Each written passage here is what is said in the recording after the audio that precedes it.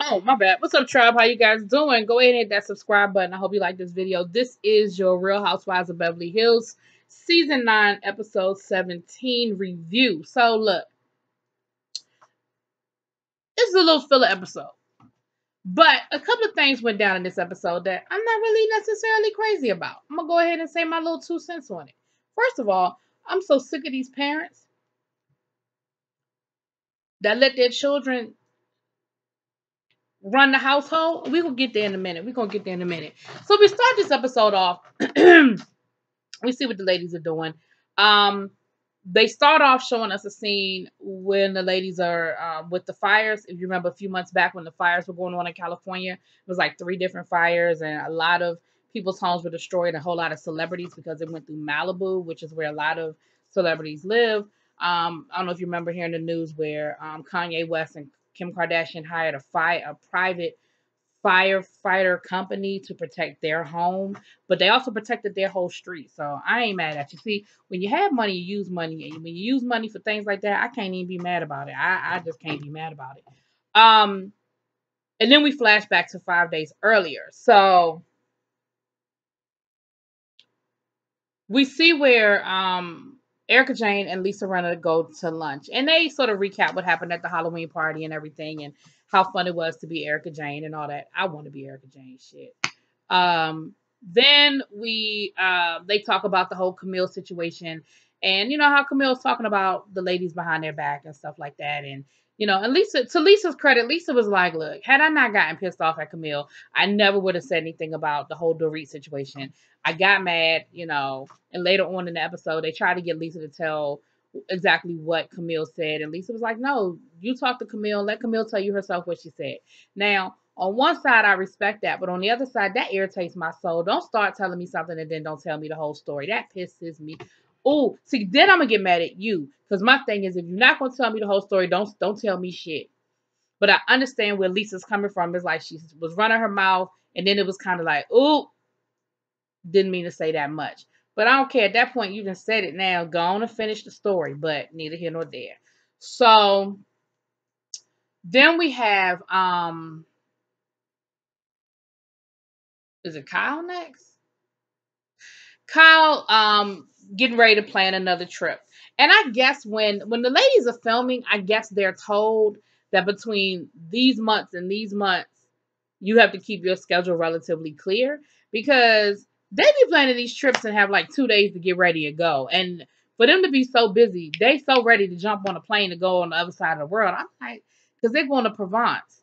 And I'm like, if this was supposed to be 5 days earlier, the scene they showed at the beginning was them in the car on their way to the airport to go to Provence. And I'm like, so in 5 days, they planned a trip to Provence and cleared their calendars and got packed and got everything they needed to go to Europe. Again, lifestyles of the rich and famous, right?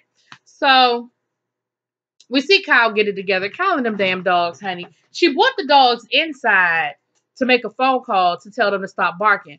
Now, they were outside barking, and I don't know if she had workers in the yard or something, but there was a reason why she brought the dogs in. But then, of course, they're barking, and they're being dogs, because whatever they were barking at outside, they still barking at. And she on the phone trying to make this phone call. It was funny. Poor Kyle. Kyle and them dogs are hilarious to me. But they're so cute. So this was the first thing that kind of pissed me off. We got Lisa Rinna, Harry, and the girls. And all the girls are home. And Lisa's saying how, it's so rare for them to all be around each other and be together. And they, so Harry's cooking, he's the cook of the family. He's cooking, and they're all out there. And, excuse me, y'all. I'm sorry. Her daughter, who, which one? The one that had, the eating disorder. She was being really bitchy, okay? And part of it was that I think she's sort of had a relapse with her eating, because she wasn't eating, and she was like, it's not Delilah, it's the other one. I'm sorry, y'all. But she was like, well, I can't eat it because I'm just allergic to everything. You ain't allergic to everything. You ain't developed no allergies overnight to food. Like, come on. This is your parents and your sister. So Lisa knew that it was more to it than her just well, I'm just not hungry right now. She was really worried about her daughter relapsing because, eating disorder is just like anything else. You could do really, really well and then you relapse. And it's an ongoing battle for a really long time. It doesn't just go away overnight. And so you have a daughter that's dealing with a eating disorder and now she's like, I don't want to eat. I'm not hungry. I'm allergic to food. It does send up a red flag. However, it doesn't excuse bad behavior. She was being really disrespectful in my mind. She was being rude to Harry. And I think part of it was Harry was maybe hurt that she wasn't eating his food, but I think again that for them there are certain things that are red flags, and so they were trying to get her to eat, and the more they tried to get her to eat, the more combative she got, and to the point where at one point she put up her middle finger at Harry Hamblin, and my thing is that's your damn daddy. And see, y'all see this thing was with the middle finger. This your finger. My finger would be like this. It'd be a nub. If my daddy ever thought that I thought about putting up my middle finger at him, this is what y'all would see right here. I wouldn't even have no finger. It'd be gone. Right? And I'm just like, and Lisa was like, don't do that, don't do that. And I get it that she's an adult. Like, she's not a child, she's not an adult.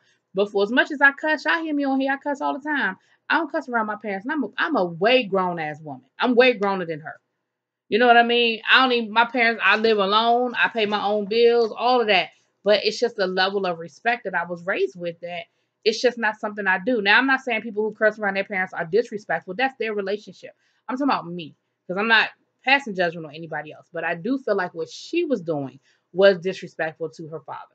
And I didn't, it just wasn't cool. It just wasn't cool. And I'm so sick of these parents making excuses for bad behavior. I'm just, yes, she has an eating disorder, and yes, she has, but Harry was clearly irritated.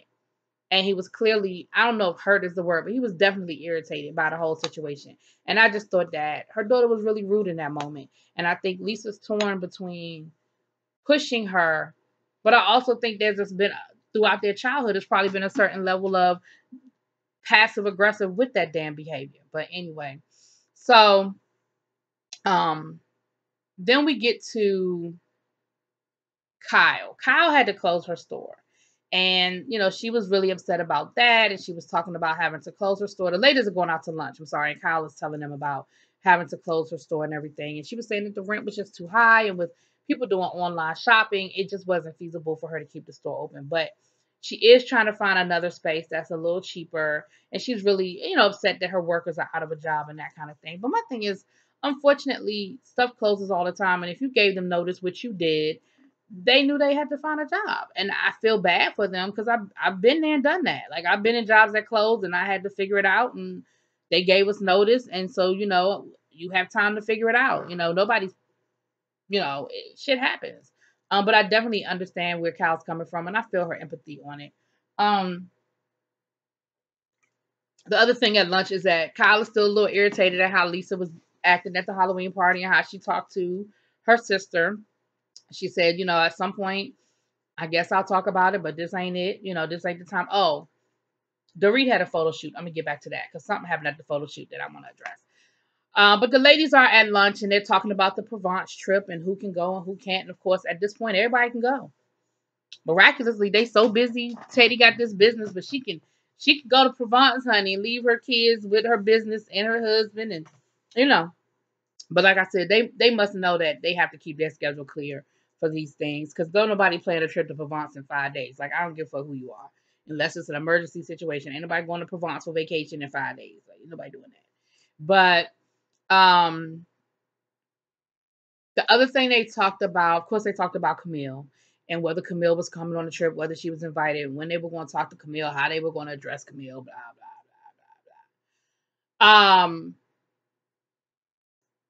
What else did we talk about? That's pretty much it. I ain't really getting into nothing deep.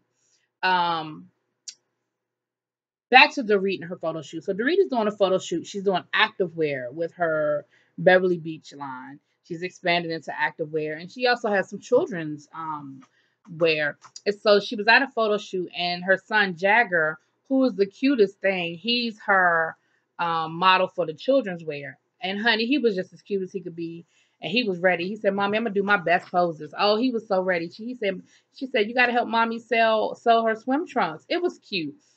But here's my problem. Now, Dorit was ready for a change. She was like, I needed my second look, his other box, his other bathing suit. And her assistant was like, oh, I forgot those.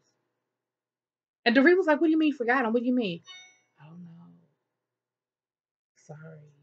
And I was like, first of all, I'm gonna need you to have a sense of urgency. Second of all, I'm gonna need you to act like you give a damn. Because like Dorit said, whenever mistakes like this are made, that's time and money wasted. Like it's not, like, and what she's doing is she's taking the pictures for she's going to be in Kinston. And if you guys remember, I don't know if you many years ago with the whole Paris Hilton, Kardashian, Nicole Richie or whatever, Kinston was like their shit.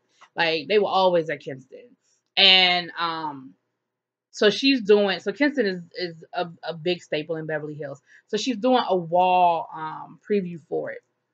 I mean, a wall window display for it. And so, she was really excited about that. So of course she was stressed out. But how about, and it's not that I feel like the assistant need to be fired because she made a mistake. People make mistakes. I just need you to act like you give a damn that you made a mistake.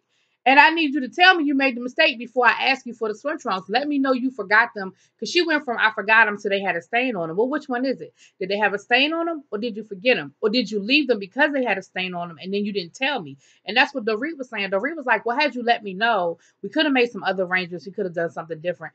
Hell, we might have been able to shoot around the stain depending on where the stain was. But now I just got the same look in all my pictures and I'm not selling my products. So I need her... I just need you to have some sense of urgency with your shit.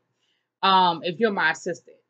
So then they talked about the Camille thing again, of course. And this is where Dorit was like, well, Lisa, just tell us what she said. Tell us what she said. And Lisa was like, nope.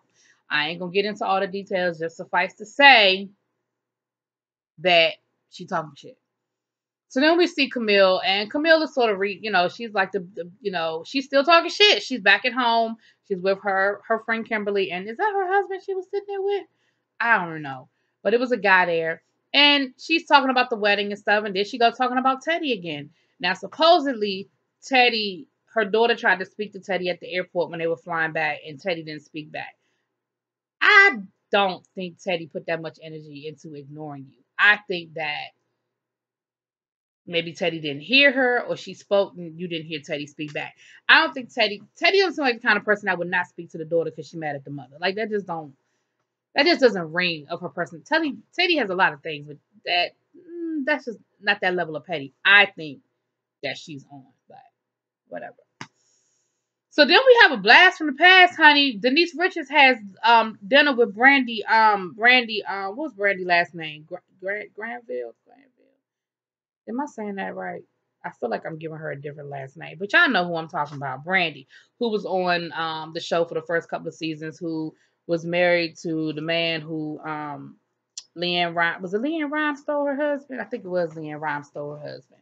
And come to find out, they're friends through a mutual friend, and they have, they get along well. They both had public divorces, and they have fun. And they got to talking about LVP. And Brandy was like, look, me and Lisa were friends for a really long time. Like, we really were genuinely friends. And basically, I got kicked to the curb because I did not lie for her. Denise Richards was like, well, did you defend yourself, or did you just, or did you betray her? And Brandy was like, I guess I did a little bit of both. And I guess this is one of those seasons that I wasn't watching anymore, where there was something with some tabloids and some luggage. And Lisa tried to lie and say she didn't know anything about the tabloids till they got back to LA. And Brandy was like, that's not true, Lisa. You knew about the tabloids before we left. So I don't know the whole story because I wasn't looking at the show then. But basically, Brandy said Lisa ain't talked to her in 3 years. And she said, and then they brought up the whole Radar Online piece of it. And Brandy was like, Lisa did it. She was like, I know Lisa did it. She said, Lisa did it. Lisa has a way of getting what she wants. And she's like, Lisa did it. And see, my thing is, I want to believe that Lisa didn't have nothing to do with it, but it's too many people that know her too well that are like, no, that's her MO. That's the shit that she does. So it could be a situation with a boy who cried wolf, where normally it's not like normally Lisa would do something like that, but in this situation she's innocent. But because she's been guilty of doing the exact same thing in the past, nobody believes her. Like, I honestly don't know. And at this point, I don't care anymore. I just don't. The only other thing that came out of the little lunch was Denise then invited Brandy to come to Provence. Now, y'all the most inviting other people to trips that I've ever seen. And you ain't asked Kyle. I don't remember Kyle saying you could bring a plus one. It's 9 rooms in the damn chateau. They're saying that this beautiful chateau, honey. There's 9 rooms in the chateau. How you just inviting people all willy-nilly? But, and of course, Brandy coming. So we'll see how that go down, because I'm sure there's going to be some drama with that. Again, I wasn't looking at the show the season that I looked at the first season and then I didn't look at it for a few years. So that whole whatever happened with Brandy in the middle and all of that, and so I don't know who she cool with and who she's not and how she left everything. I honestly don't know. But interesting. We'll see how that plays itself out. So then we see Denise and her husband talking, and this is the other thing I wanted to address when we talk about these kids. The husband is sort of complaining to Denise about the daughters and them being sloppy and not cleaning up behind themselves and stuff. And Denise is telling him, well, you just got to figure out how to talk to teenage girls. I want to talk to her about it, but I just got to figure out the best way to address her because, she's a teenager. I'm like, bitch, if you don't tell her to pick her shit up. He said, well, she uses every towel in the house and then leaves it in the floor. And then when I ask her to pick it up, she gives me attitude. Ain't no maids around here. If you don't pick them damn towels up and put them in the laundry room, better yet, put them in the washing machine, put some detergent in that shit and set the cycle. How about that? And then come back in 30 minutes and put them shits in the dryer. How about that? See, I don't understand that. All that, well, I have to figure out the best way to talk to her. Is she paying bills? Is she paying bills in that house? You figure out the best way to talk to her when she's signing checks. Well, don't nobody write checks no more. But you know what I'm saying. When money is transferred out of her account, going to the light bill, electric bill, mortgage, car note, car insurance, then she can talk about what she is and isn't going to do. Until then, if you don't pick them damn towels up and take them to the laundry room, I like you, Denise, but no. We're not going to sit here and coddle no damn child. That ain't what we doing. That is just not what we're doing. So anyway, we see Kyle and Erica going shopping, and they pass by Kyle's empty store, and of course, she talks again about being so upset about the store closing and her trying to find another space, and that's when Camille calls back and says she will be able to go to Provence, and so all right, we're going to Provence. Now they had decided that they were going to confront Camille in Provence about her two-facedness. But that's when we find out about the wildfires. And Camille's house and Denise's house are in danger of burning down. They left it sort of hanging about what they talked to Denise on the phone, and Denise said, I think my house burned down. And then Camille was saying that she could see the fire as they were evacuating. So I think I remember something in the news during that time about Camille's house, I think. I don't know if I remember anything about Denise's house. But either way, it's a sad situation and I feel bad. I mean, a fire it's just so permanent. And, it just takes everything. Like if you get robbed, they take items. But the majority of your house and your belongings are still there. But a fire, it's just gone. It's just gone. So I feel for them. I don't know. We'll know next week, I guess, better what really went down. Or I guess I could Google it if I want to know that bad. But I just feel bad for them. Again, having money doesn't mean a tragedy. It doesn't hit the same way, So anyway, that's what went down. Y'all let me know what y'all think. Drop it in them comments, please.